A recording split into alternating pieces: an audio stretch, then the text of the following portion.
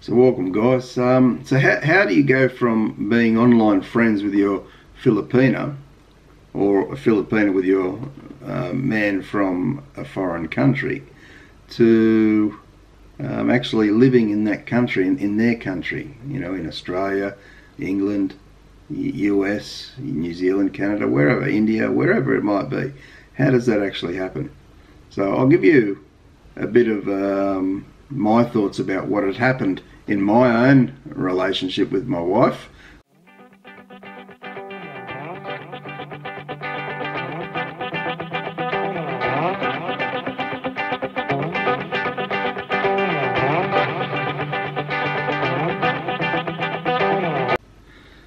So my wife and I, we met online. Now it wasn't through a dating site as such, you know. It wasn't through any of the Filipina Cupid type things or Christian Filipina.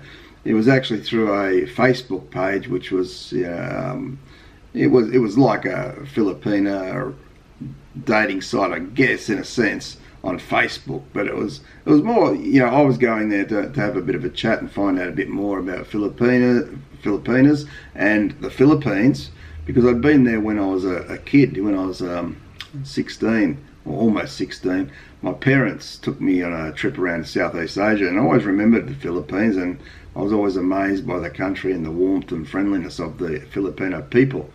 So I wanted to find a little bit more out about them. I thought, well, if I can make some friends there, that'd be fine, you know, that'd be good, find out a bit of information.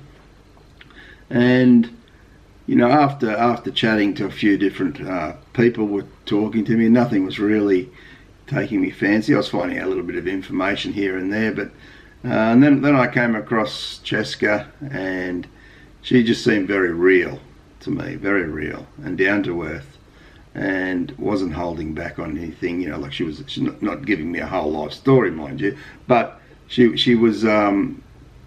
You know, it just felt what she was saying was genuine straight away. So I started to keep that online chat thing happening, and of course that grew as time went by. That grew to the point where, you know, I'd really like to go over and meet her. So in where are we? July of 2013, I hopped on an aeroplane and I went over there for 8 days. It was just a short trip where I met Cheska face to face.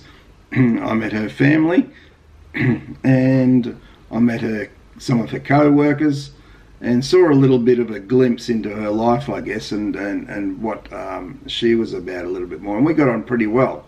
And the end of that, you know, I was pretty happy with how everything was going, and I thought this is something could be good here.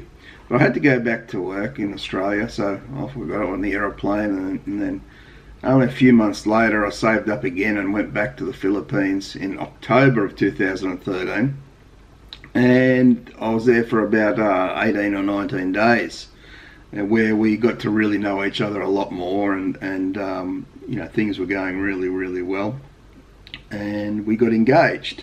From that point I went back to Australia again, and and by the way, yes, we got engaged pretty quick, I guess, around about 5 or 6 months from the time we started chatting. So, you know, but we're older. It's not like I'm, you know, 20 years old and she's 20 years old. You know, at the time, we were older people, a bit more settled in life, and we knew what we wanted, and there was no problems around that, really, and there's still no problems around that. So it turned to be a good decision. I think there's some people I know within my family that were probably criticising and saying, oh, we haven't known each other that long. But it's funny, when you actually chat online, you actually spend a lot of time, and the physical aspect is out of it. So you don't have that physical aspect. So you're actually finding out more and more about the person and who they really are, rather than in a face-to-face relationship, a traditional relationship. You're going to, you know, at first you're very attracted to each other physically, so the focus tends to a lot of the time to be on that physical attraction rather than who the person really is. And that's what I found in this relationship, which was so much different to other relationships, that we really got to know each other in a really positive way, and that set a really good foundation for what was to come. And so after that October trip, I came back to Australia again, and of course we kept our online chatting up, video chats, all that sort of stuff. And then I wanted her to come to Australia to experience what it's like here in Australia. So we organised a tourist visa to Australia. I think now they call them a visitor visa. Same thing, whatever. So I had an agent prepare that for me because I wasn't confident I could do it. I was hearing stories that if you did it wrong, they'd be rejected, and it's not easy to get them into Australia and all this. They have to have a certain amount of money, and I had to have a certain amount of money, which all that proved to be false once I got onto an agent who set it up, and I had to provide, of course, records and be her sponsor for that time. So that meant I had to be able to provide for her housing, food, shelter, make sure she's safe, and all that sort of stuff financially, all that. So which I did, and when her tourist visa was granted, and she came to Australia in April of 2014. So at that point, she was here for the 3 months. Now, she can't work in that time. She can't work. All it is a holiday, basically a holiday.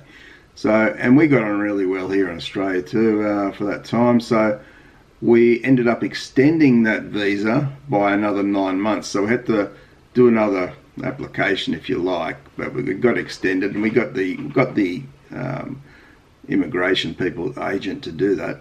And it was extended by another 9 months, which meant she had a full 12 months here in Australia. And we decided, well, during that time, we actually got married in July of 2014, I believe. So in July 2014, we got married on the Gold Coast. And it's a very small, intimate wedding. We then applied for our spouse visa or partner visa. And at that time, when they received that with the money and the whole application with the money, then they gave her a bridging visa for that time. So she was then able to stay in Australia until the spouse visa or partner visa was decided. So that allowed her to stay until that decision was made. Then finally that decision was made. It takes time. It doesn't happen. I think it was, 7, 8, 9 months till they decided it, and they said, yes, we will give you a spouse visa. Now that spouse visa, it goes in two sections here in Australia, the 820 and the 801 visa. So the 820 was the first one, which they say, yes, okay, you can stay in Australia, you have work rights, you have Medicare rights here, which is the health system and that sort of thing.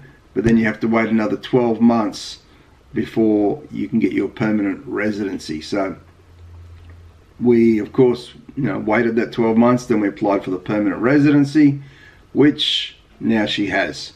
So I guess it sounds a pretty long and drawn out process, and it is. And to be fair, it wasn't overly cheap here in Australia to do that. I think we're one of the most expensive countries for that. I'd like to hear from people in the US and other countries what the costs of your spouse or partner visas are there, because here it ran into about 5,500 Australian dollars. Now I believe it's now up to about 7,500 here in Australia. So it just keeps going up, up, up, up. So I'd be interested to hear what you guys are paying for yours, but that's how you get. That's basically the story, and how me and my wife started as online friends, got to know each other. I went to visit, we got engaged. She came to Australia, got married, and hasn't left here since. So and now we're going 3.5 years of marriage. So yeah, July this year will be 4 years of marriage, and everything's superb. It's never been better. So best thing I've ever done for sure, and I hope she feels the same way. And I think she does. She seems pretty happy, and she's working here in Australia and enjoying life as we go along. So I hope you've enjoyed the little chat on that, and giving you some insight into what it takes to actually go from online friends to actually, you know, moving to another country. And don't forget to share the video, hit the like button, subscribe, and of course hit the notification bell for more videos. And I hope everyone's doing well. Take care, guys. Thanks very much for being subscribers. I really do appreciate that. I should tell you guys more often, but I really do appreciate you taking the time to watch these videos and to comment. So thanks very much. Bye for now.